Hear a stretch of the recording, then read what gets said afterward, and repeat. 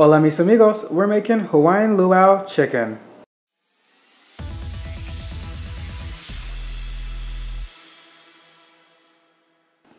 Okay, so here we have a little over 2 pounds of chicken that has been cut into bite-sized pieces. You can use whatever cut of the chicken you prefer.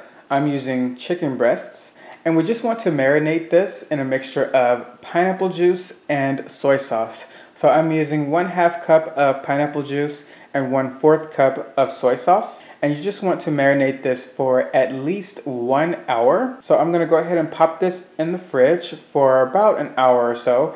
And then we're going to take it out and dredge it in cornstarch and fry it up. Okay, so the chicken has marinated for about 2 hours and we are ready to start frying it up. So what I've done was I have taken the chicken and put it into a freezer bag and added just enough cornstarch to coat the chicken thoroughly, and then just shook the bag up a little bit to coat all of the chicken.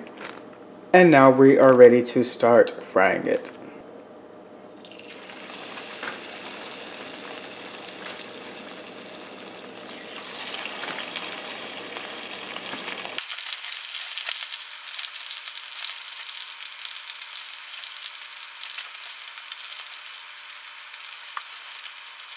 Just want to cook your chicken on both sides for a few minutes and then get it nice and golden brown, and then we'll be prepared to make our sauce. Okay, and we are back and our chicken is all nice and fried up, and it actually gave off a really pleasant sweet aroma while frying, as opposed to the typical fried chicken smell that you have whenever you're preparing fried chicken. So now we're ready to make our sauce. So we're going to start off with 1/2 cup of brown sugar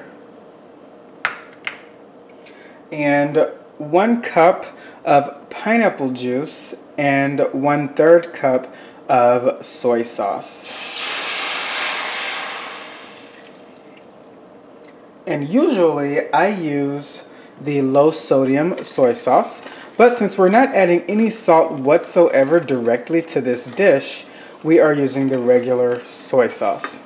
So what we want to do is continue to cook our sauce until it thickens, and then we will return our chicken to the sauce and we will be ready to serve.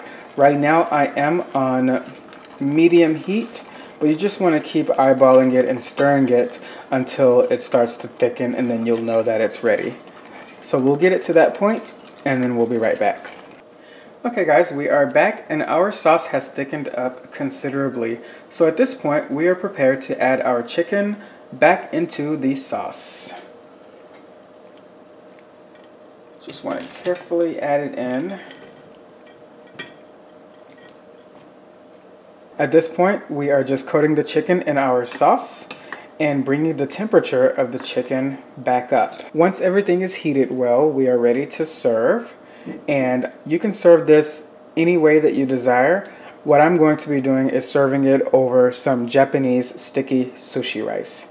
So we'll get this all plated up and I'll show you what it looks like. Hawaiian luau chicken, enjoy, and I'll see you at the dinner table.